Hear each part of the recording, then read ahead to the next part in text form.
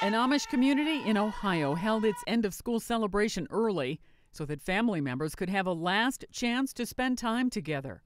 4 women and 1 man go to prison on Friday, following 9 other Amish people already there. We didn't do it for a hate crime or for kidnapping or anything.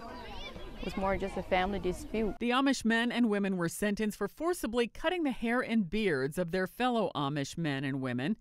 Married Amish men don't cut their beards and women don't cut their hair.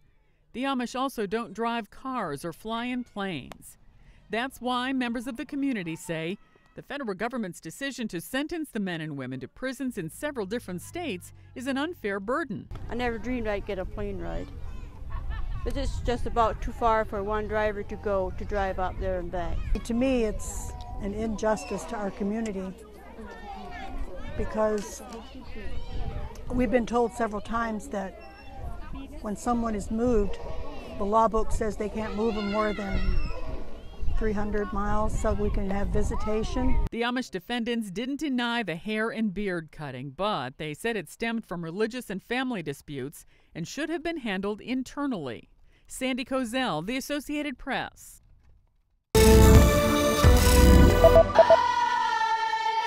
An Amish community in Ohio held its end-of-school celebration early so that family members could have a last chance to spend time together.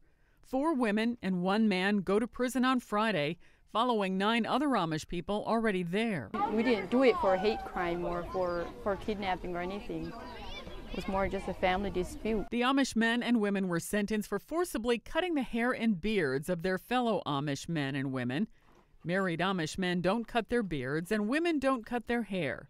The Amish also don't drive cars or fly in planes. That's why members of the community say the federal government's decision to sentence the men and women to prisons in several different states is an unfair burden. I never dreamed I'd get a plane ride. But it's just about too far for one driver to go to drive up there and back. To me, it's an injustice to our community because we've been told several times that when someone is moved, the law book says they can't move them more than 300 miles so we can have visitation. The Amish defendants didn't deny the hair and beard cutting, but they said it stemmed from religious and family disputes and should have been handled internally.